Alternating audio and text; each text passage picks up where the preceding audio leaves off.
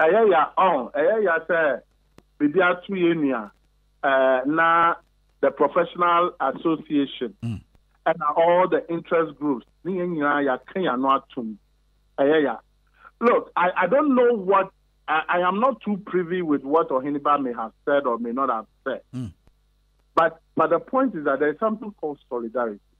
Which I say, no matter how bad somebody may be, you want to me matter. You see, the law is taking its course. Fine. But you see, we belong to a group of professionals. We are professional people. We have a professional body that we belong to. Okay?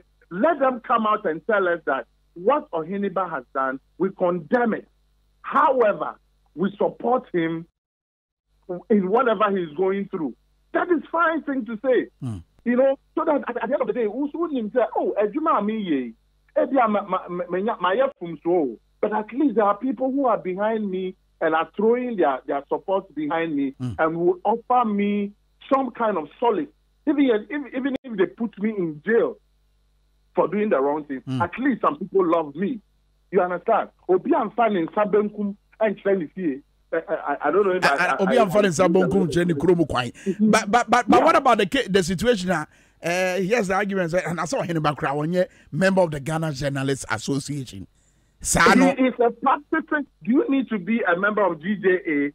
Come here. Do you need to be a member of GJA to be a journalist? Fred debut. No, you don't need to. You don't even need to be a trained journalist to practice journalism. That is the uniqueness about the young profession. So you have doctors, you have people in different spheres who are practicing because they have a certain nimdia they are bringing forth to the profession. Right. So, Oheneba may not be a member of GJA. Fine. I mean, it's a voluntary association. But you see,